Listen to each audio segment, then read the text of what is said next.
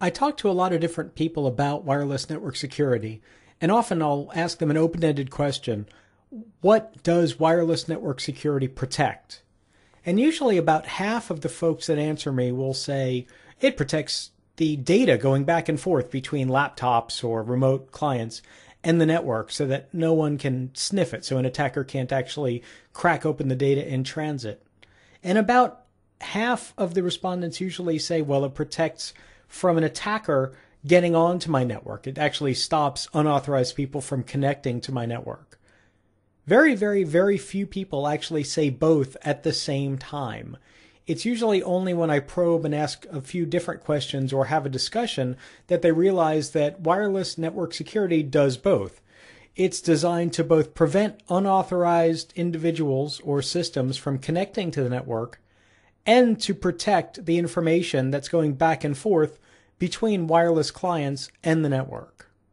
So this concept of connection security, only authorized clients and users can connect to the network, and data security, protecting the data in transmission or in flight, those both really go into making up wireless network security.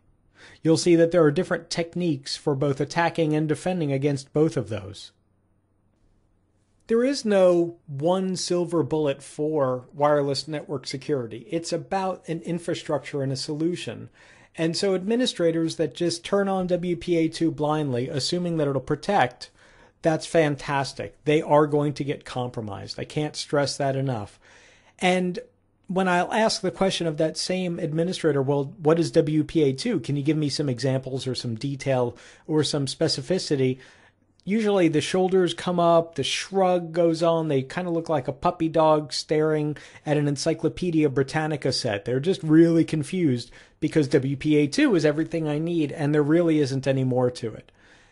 Again, that's a really, really common mistake if your network is in that same scenario. As an ethical hacker, we like that because there's probably some stuff that we can use to penetrate the wireless network.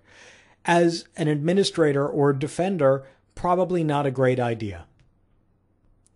Part of the reason wireless security is so important right now is that Wi-Fi is built into virtually every device that comes out. Any type of technology pretty much that comes out today has some Wi-Fi. Televisions have Wi-Fi, radios have Wi-Fi, cars have Wi-Fi. Virtually every electronic device in the house will have Wi-Fi. Anything that's designed to be mobile will be Wi-Fi. So it's really, really, really super common, and it increases the usability and flexibility of most of these types of devices. For example, throwing a game console into the kids' room, you don't have to worry about running cabled Ethernet or worry about getting a new DSL modem in the kids' room. You simply give it a Wi-Fi access point it to the right information, and boom, it's working. It's just on. Same thing with a phone. You bring a new phone home that's equipped with Wi-Fi. You simply tell it what your house network is and the password, and boom, it's on the internet and connected and downloading updates and so forth. Well, that's great for usability. The concern there is that Wi-Fi signals can go really, really, really far. As an attacker, I can sit a quarter mile away, a half mile away, and with the right kind of devices, which are not terribly expensive, I can actually become part of that Wi-Fi network or sniff the traffic that's going on back and forth between the Wi-Fi clients and the access points. That is not necessarily a bad thing in a home, because in a home you may only really be worried about Xbox Live traffic or PlayStation Network traffic. But in the workplace, an attacker can simply point a directional antenna or get close enough physically to sniff all kinds of great traffic with not just a specialized device that costs tens of thousands of dollars, but virtually any wireless device, which can be extraordinarily cheap, run on any platform and pretty much run whatever software they want. So all of this functionality and this ubiquity of Wi-Fi is great for usability. It's great for functionality, but it's great for ethical hacking because it gives us lots of opportunities, lots of devices to listen to, lots of devices to exploit, lots of devices that can't handle maybe advanced security or deep crypto. Fantastic. Lots of vulnerabilities for us to exploit.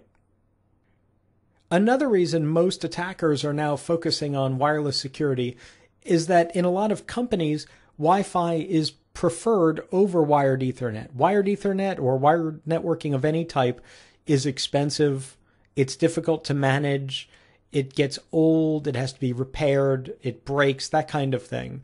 Where wireless, wow, the administrator might just deploy wireless for all clients throughout the enterprise because it's easier, it's quicker. When there's more bandwidth, bad administrators will just throw up another access point.